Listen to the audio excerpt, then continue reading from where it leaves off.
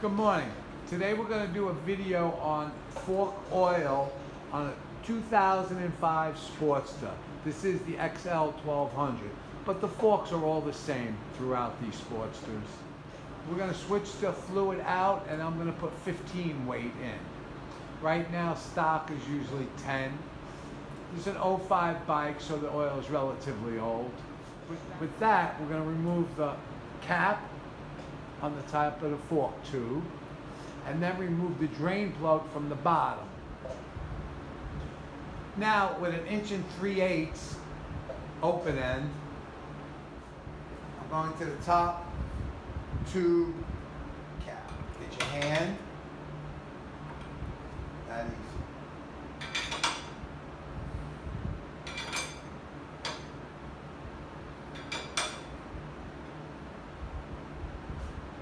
Now, be careful, this is spring-loaded.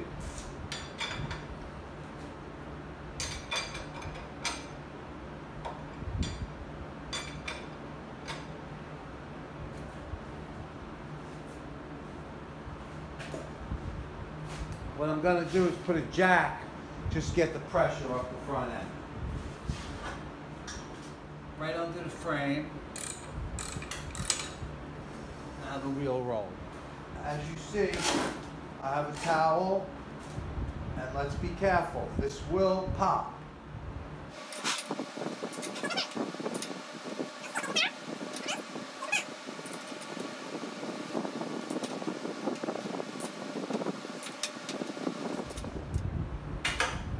And there it goes.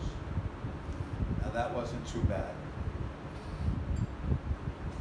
I want to remove the spring. Make it easier for us when we put this thing back together. I'm going to grab a paper towel and a plastic bag. What I want to do, move it up slowly. Remember the way it goes in. The springs will get tighter to the bottom. Let the oil drain.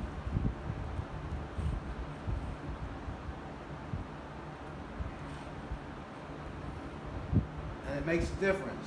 Tighter to the bottom. Now I got this in the plastic bag and I put the tighter end down so I know that's the side that goes back in. What I'm going to do now is turn the wheel. Take the bungee cord.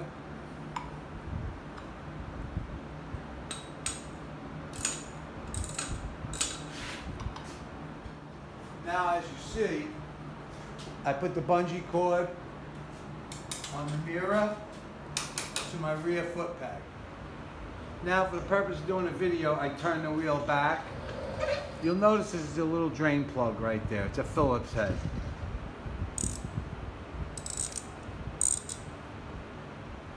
It's a standard number 2. I'm going to use it on a ratchet. Squarely get it on there.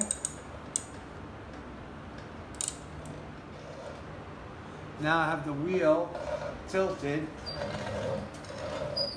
This has already been loosened. We're going to let this all drain out. Try to catch this.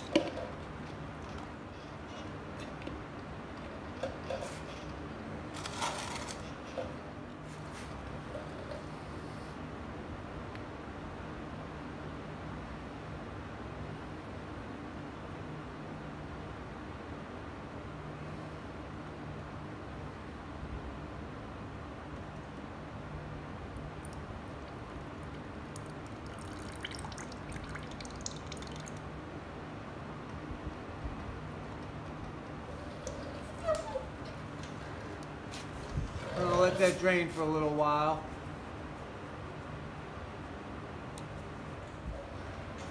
I took the bike off that little jack. I pushed down on this front fork. Not much more came out. Not much more. I'm going to let it drain. I'm going to fill it, cap it, and then go to the other side. I'm going to let this drain a little while I get my fluid together. We will be using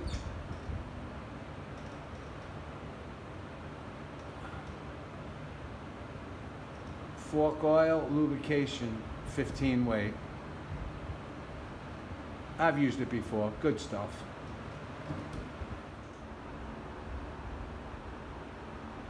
Okay, the book called for 10.5 ounces.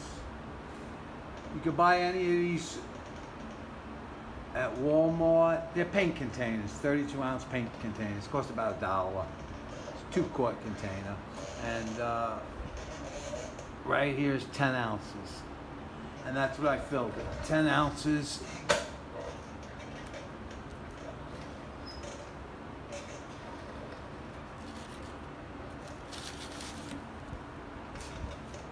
$15 weight fork oil.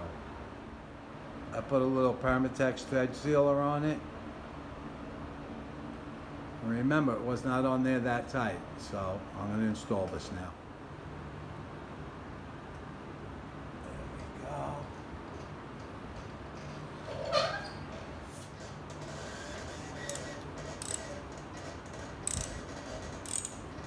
Remember, it was not that tight. I'm going to put my funnel. I'm going to pour my 10 ounces of 15 weight fork oil.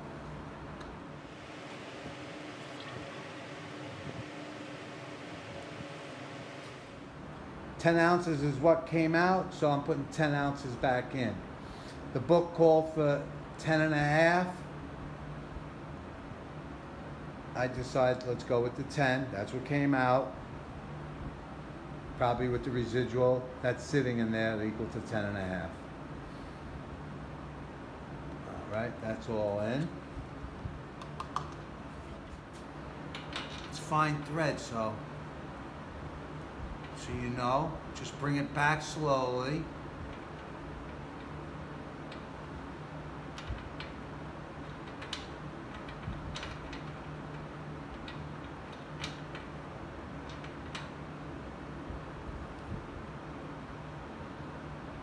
I'm gonna put a little spot here. A little spot there. So when the spring's in, and you compress this all, line up your 2 spots, and you know that's the start of the thread. Put a spot with the nail polish right there to index it, and there's a spot right there. And what that does is that's right before the thread starts. When this has the spring in there and the pressure, it's hard. Now I'm going to remove the cap. Remember, you got that dot and that dot. Put this on the floor. Now I got this spring. Remember what we did? Tight side down. And you see we got to push. Guys, see my spot? I'm going to use a 1/2 inch. This is 36 millimeters, 1/2 inch setup. And I'm going to be able to get a little more on this. Now, what I'm able to do, now as you see, I'm pushing down and turning. It's not easy, but it's not hard. Surely is the way. 36 millimeter, 1/2 inch bar. Line up your spots, push, turn.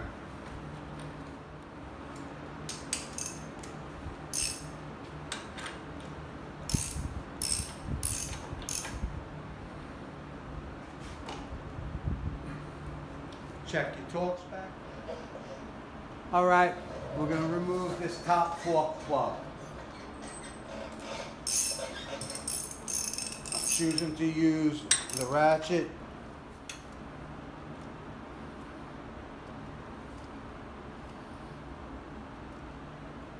With the ratchet, at least you can keep your hands on it.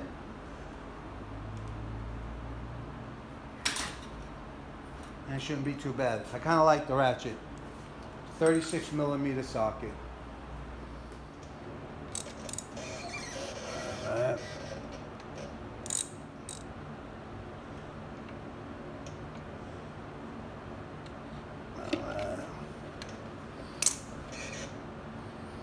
Try to be neat.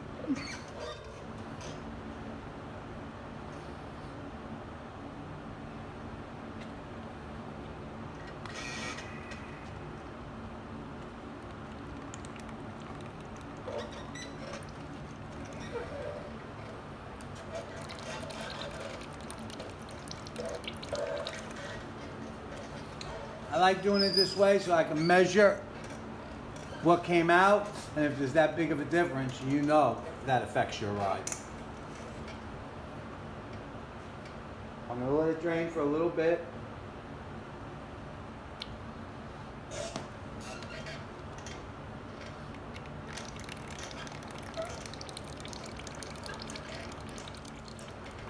Before I tried squeezing the fork down, it didn't make a difference. All it did was make a little more of a mess. As long as that cap's off the top, the drain plug, there's no vacuum. The stuff is coming out.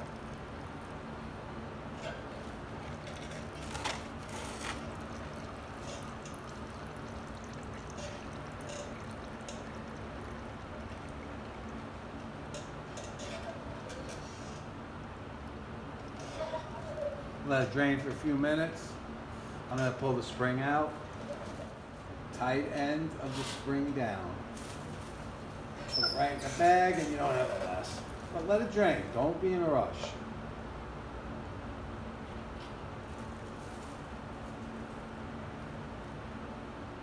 That's why I put pretty much 10. It asked for 10.5 ounces. I put 10 back in. That's what comes in that. That's what it drained. There's probably a ½ ounce in the system somewhere. Here's my little drain plug. I'm going to clean it with the wire brush. Oh, that was too much, but we'll wipe it clean. Let's put this plug back in there.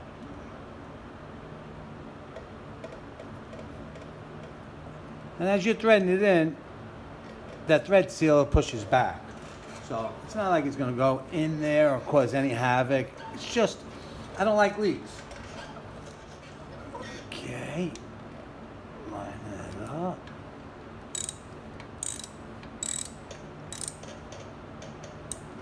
There's a brass washer.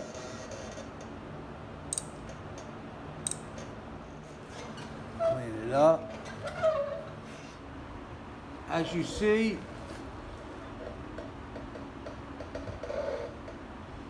10 ounces. And that's what I will replace.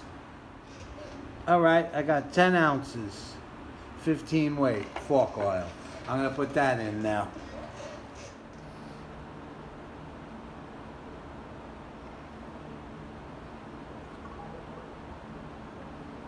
Fork is fully extended. Drain plug, nice, with thread sealer.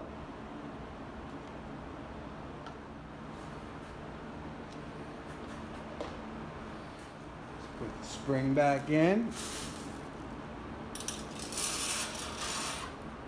Nice, nice. Remember, the fork's fully extended. The wheel can spin.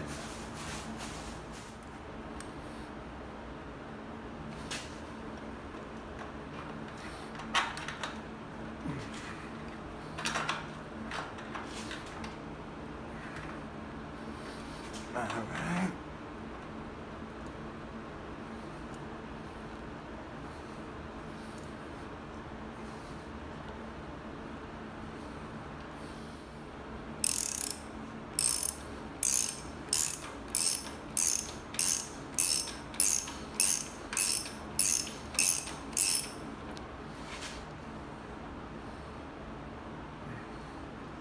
Check your torque specs. I snugged it down. We did a fork oil change in a 2005 XL1200. 15 weight oil. I purchased it on eBay. Cost $15 to $20. 10 ounces on each side. And we're finished. If you have any questions, just ask. If you could, thumbs up, leave a comment, and subscribe. Thank you, and have a great day.